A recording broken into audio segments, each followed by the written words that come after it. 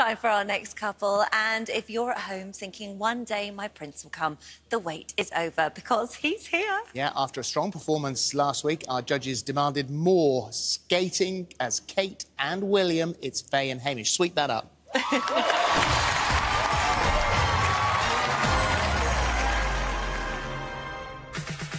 You're at a level where we need to nitpick, and if I have to nitpick, do things that are a bit more challenging. It was just stunning, but I think we need to take some risks. They will plateau unless they push hard. Otherwise, the others are creeping up. Otherwise, the others are creeping up, yeah. They want more danger, they want more risk. Let's go. So what did you think of comments? Be honest. I know why they were said, and I do feel it was meant to push us. I'm glad you're hearing that. The critique is not criticism. It's like, we know that there can be more. This week, Hamish and I are going to become Kate and William, the royals. Oh, see how I can't get my leg round?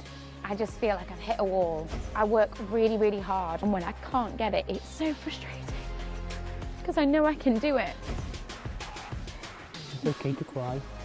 And on top of all that, I've now got to spend my Valentine's with Hamish Gaman. What? Oh my... Wait, is this what Joe's done? That's what made my day. I don't want to cry. Hello? Hey. Who's this? Oh, is it all right? How are you? That was really cute. It cheered me up because it feels like I'm fighting a losing battle at the moment. You're not, darling. Just keep wowing us all with your dances and have fun.